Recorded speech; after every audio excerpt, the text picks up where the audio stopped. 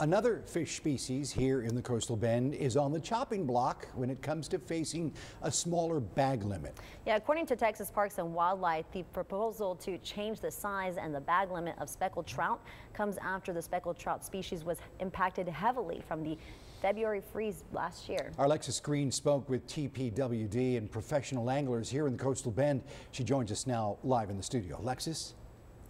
Leslie, Rudy, it's important to note that this is only a proposal from the TPWD, which suggests lowering the bag limit of speckled trout from 5 to 3 per person and raising the size of keepable trout from what used to be 13 to 17 inches to 17 to 23 inches.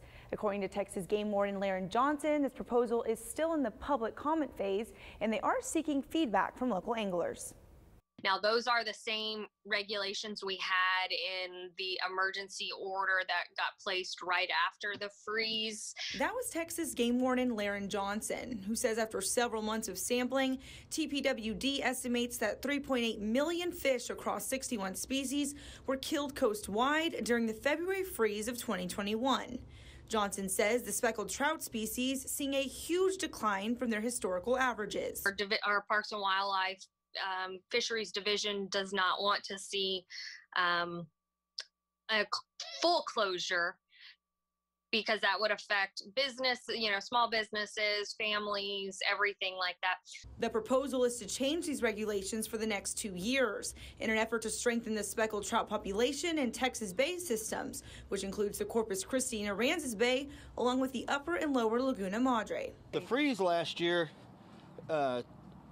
took away quite a bit of our population of trout, which had been building over a number of years to one of the all-time highs. Local fishing guide Joey Ferris says although it was devastating to see such a decline in the population, the goal now is not just to build back the population to where it was. It's more of conditioning the anglers to be sportsmen instead of just a harvest of sea trout.